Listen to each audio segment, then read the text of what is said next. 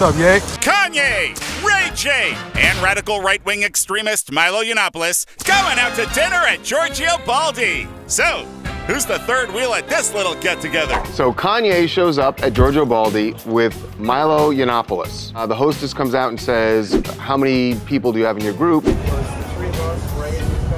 And then shortly after that, Ray J walks in. The question is, why is Ray J's not into politics. But he and Kanye do share some other interests, so there's that. But this guy, maybe Ray didn't know he was gonna be there, maybe he did. Regardless. One of the only things people were talking about is Donald Trump inviting Kanye West to dinner, and he brings along Nick Fuentes, who is a radical white nationalist. The idea that with that backdrop, Ray J would go to dinner with him? Ray J has two plays in his life, the sex tape and to hang out with Kanye West. This is a Ray J clout play. Ray J gets to sit with Kanye West. Is this where he wants to be?